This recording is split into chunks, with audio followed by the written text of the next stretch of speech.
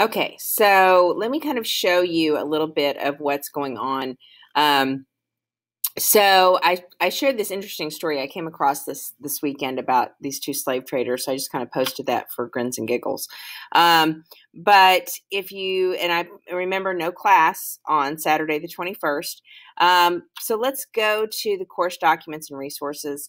Remember, you've got the This Land, which is allows you to earn 5 points to kind of add just kind of bonus points opportunity.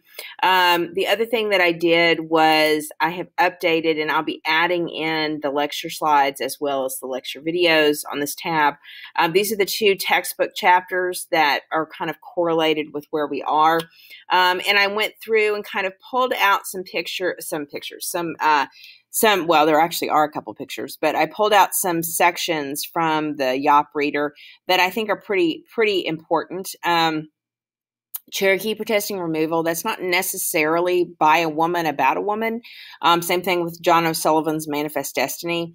But I think that they tell you a lot about this movement west, and kind of when you think about the implications for women, I think it kind of, the women having to respond to this kind of move west and what's going to happen with them.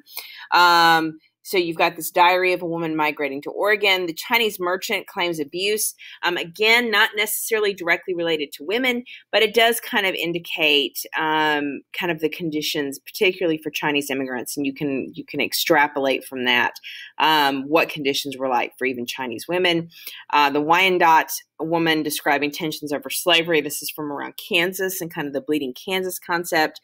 There's a Manifest Destiny painting that kind of shows this woman bringing progress westward. So I think you can make something about kind of the gender kind of depiction of progress being a woman, and yet women have reform progress that we're going to talk about, but really they don't have a lot of power. And then I put in the anti-immigrant cartoon, not so much because it has a direct relation to women, but it gives you a sense of kind of what that whole idea is for the anti-immigrant sentiments, right? And then I shared this entire section for the sectional crisis. Several of these, the stories from the Underground Railroad. This is by a woman. The actual exchange in this particular excerpt involves a woman really kind of being the moral voice against slavery. That's Uncle Tom's Cabin. Stories from the Underground Railroad, again, kind of tells you about this trying to escape. You also have, the discussion of racism in the North. This is two women discussing John Brown, kind of their attitudes towards this particular moment in history, particularly when John Brown has led the raid on Harper's Ferry. And is he a hero? Is he crazy? What's going on with him? You've got the 1860 Republican Party platform, which is kind of sets you up for why the South would be so, what it is the Republicans are saying that makes the South so paranoid about a Republican president. So you can kind of read through that and kind of its step towards the Civil War. And of course, understand that a lot of women, kind of subscribe to whatever views their husbands had. In many cases, not all.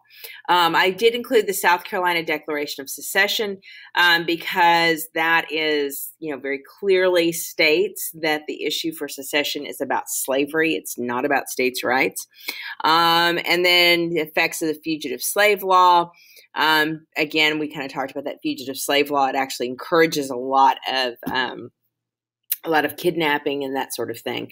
So you kind of see this, and this is a map from 1856. So I just kind of included that whole section because you could do a lot with any of those documents. I did include a Mexican-American War reading. This is a document. Usually if we had a little more time, there's a role play we can do. We don't quite have that much time to do this, but this kind of goes into the details about the Mexican-American War and kind of is a really interesting picture about the actions that were taking place. This is really good. It includes not only the perspective of pro-war Americans, but anti-war Americans, as well as soldiers, as well as women, as well as natives. So it's a really good reading. So I encourage you to take a look at it.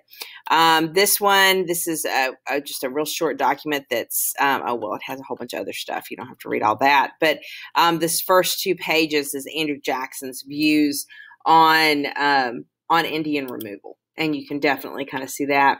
I included some documents if you're interested in the defense of slavery.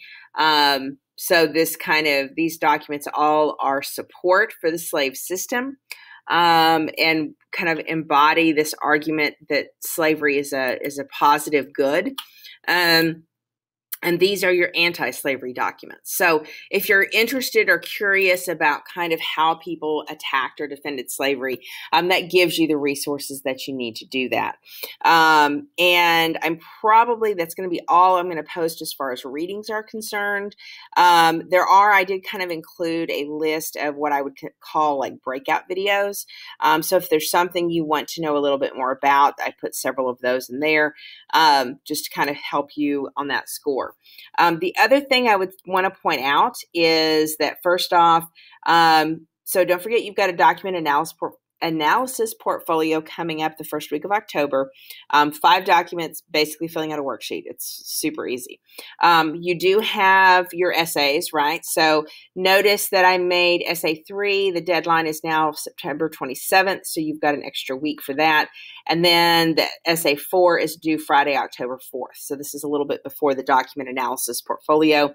And that essay is analyze how different groups of women imagined the United States from 1840 to 1860, including women's roles. I strongly recommend you wait till after the 28th before you take a look at that, because we'll be going into a lot of detail about reform movements. But just to kind of give you a sense of what's coming up.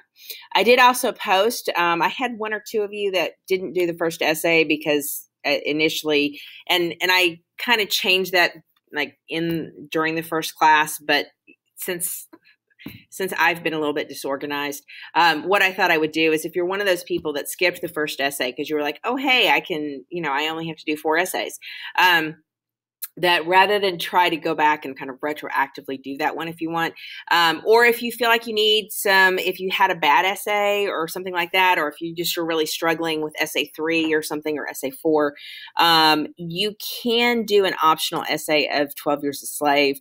So you can substitute that for any one of the essays that you want. Or if you do that one, it'll be additional points, right? So basically this is a way for you to kind of just, like I said, substitute points. So it's kind of like just this open kind of extra credit, I guess would be the way I would put that, assignment. And essentially what it asks you to do is to watch the movie 12 Years a Slave. You can get that on pretty much any streaming service for less than $5. You probably find a DVD copy at Half Price Books pretty cheap. So watch the movie, and you need to write an essay that reflects on Patsy and Mistress Epps and what is their role within slavery. How do we understand slavery? And the problems of slavery, the issues of slavery from a woman's perspective. And so just kind of write an essay, kind of the same parameters as the other essays, about 3 pages or so, double space, blah, blah, blah, all that kind of stuff. So really kind of a simple assignment, but I thought I would give you that option if you're interested in kind of watching that movie, paying particular attention, not necessarily only to Northup's story, but to the women that his story intersects with. And so you have that option as well. I don't think I have a new participation activity. If I come up with one, I'll put it in there. Right now I haven't come up with one, so there may not be one this week. I have not started grading the essays. This is Monday morning. It's now 7:20. So at some point I will start grading the essays, probably not tonight because I have class, but probably on Tuesday is when I'll start grading it. And so I kind of have the game plan already set up. You can see week 5 is Reforming Society. Week 6 is Reconstruction and Gender. So I'll be working over the next week on getting those kind of fleshed out. for week 5 and 6 and that kind of thing. So again, you've got several kind of bonus point opportunities you can work on. You have an idea for what the essays are. So I encourage you to look at the information, take kind of the lecture component as a foundation, and then go after the topics that you find most interesting. So hopefully that gets us all set up for this week. And thank you. I hope you have a great week and a great weekend. If you have any questions, email me. I check my Eastfield email at least once or twice a day. So just let me know if you have any questions. I will be doing progress reports sometime this week once I get your essays graded. So you should be getting an email about that. And I think that's it. So, all right, y'all have a great day.